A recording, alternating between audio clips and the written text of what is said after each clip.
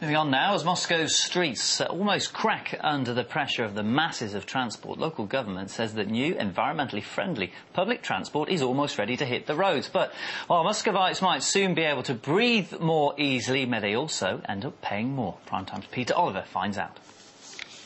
Moscow's roads are full to bursting point with cars, buses and trucks, all pumping out fumes harmful to both the environment and people.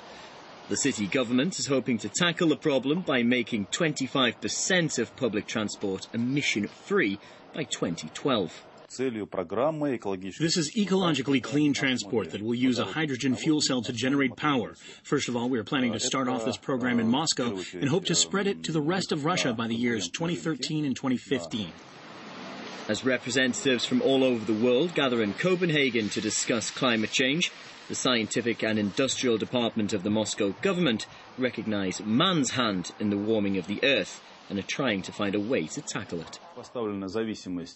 It has been established that global warming is a direct consequence of pollution, and automobile transport or car fuel emissions are the main pollutants in big Russian cities, about 80%. The only remedy to this problem, as I see it, is transition to alternative, ecologically clean fuels such as hydrogen. As good as the plan sounds to have zero-emission vehicles on Moscow's roads, the reality is that recycling and green policies aren't popular among Russians. Evgeny Balashov believes that better education is needed if Russia is to cut its emissions.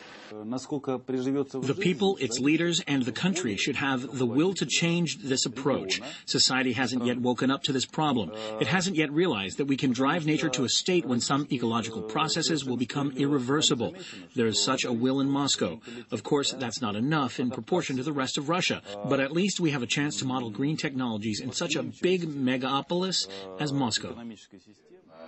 The revolutionary new engine that's going to be powering the emission-free vehicles was created by the Kompomash Corporation here in Russia. It uses a new kind of hydrogen fuel cell.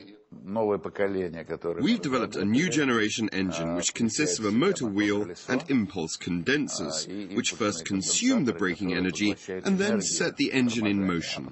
That makes the whole cycle much cheaper. The first vehicles powered by clean fuel to hit the streets will be minibuses or marshrutka. Some will be solely electric, but others will be testing out the new hydrogen fuel cell, which could revolutionise the way we travel around the city. Well, with Moscow choking under car emissions, it seems hard to believe that in just under 2 years we could see a massive drop-off in the amount of fumes being put into the air. But if this project goes as planned, that could be a reality, meaning cleaner air for the city and the people of Moscow. Peter Oliver, Primetime Russia, RT.